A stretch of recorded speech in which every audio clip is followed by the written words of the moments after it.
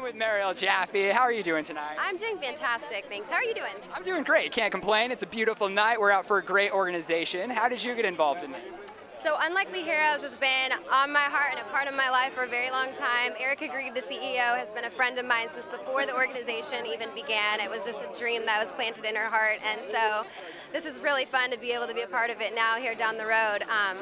But yeah, I've been part of it since the dreaming stages of what it might be like, and so it's fun. Here it is, the party. Here it is, yeah. And we heard we're saving 10 children just with this event tonight. Hopefully more. I mean, the sky is the limit. I'm dreaming big, so as many as we can. We just want to get people passionate about it and understand the importance of going after this cause. Super important stuff. It's really kind of just thinking about it makes your heart crumble, you know. Cringe, yes.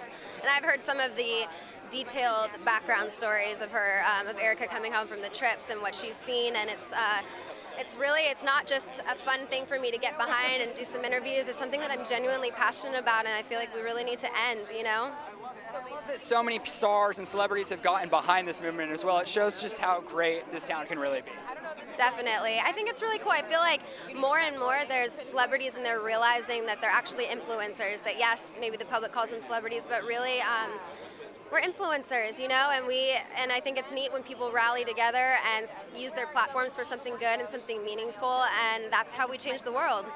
Yeah, and so I know, speaking of platforms, you were in Scream 4. How was that experience? Oh, it was awesome. That was my first big anything, really. I think I kind of got into the industry and I felt like I got thrown into everything, and so I learned a lot about myself and a lot about who I want to be in the industry and all kinds of things, and it was my first time being away from home for a long time, and but it was neat. I got to study under some actors that have been in this much longer than me, obviously, and really just observe the way that they go about, and so it was a great time. Being in that position, where do you think you would like to carve a path for your career to go? What kind of movies would you like to be in, or TV, or what's your path, do you think? Yeah, you know, I think that changes every year, it feels like, as I mold and grow into the industry. Some people that I admire are Rachel McAdams and Charlize Theron, and part of those reasons are because they're so moldable and they're so willing to take risks with roles. And so, for instance, like Charlize Theron, as beautiful as she did a role like Monster.